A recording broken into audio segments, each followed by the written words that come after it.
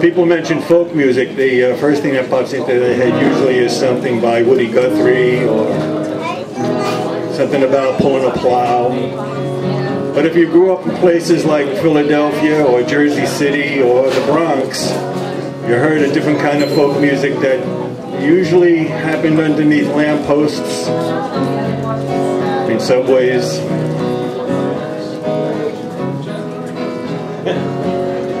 In my high school in the Bronx, we used to harmonize.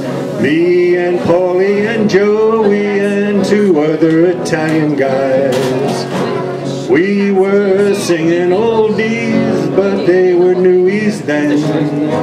Today when I play my old 45s, I remember when we would practice in the subway, in a lobby or a hall, crowded in a doorway, singing doo-wops to the wall.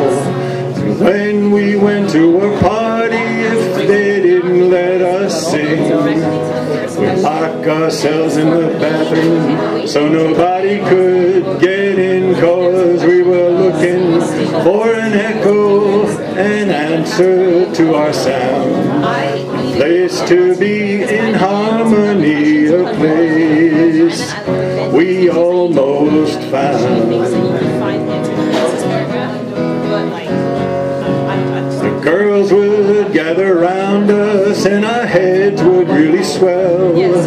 We'd sing songs by the blue notes, the harp tones and the dells.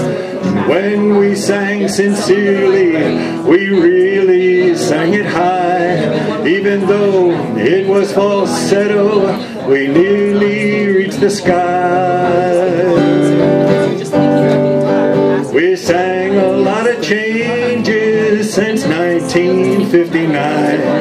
A lot of bad arrangements we tried to harmonize. Now we've turned into oldies, but we were newies then. Today when I play my old 45s, I remember when we were searching for an echo, an answer to our sound, a place to be in harmony, a place we almost found.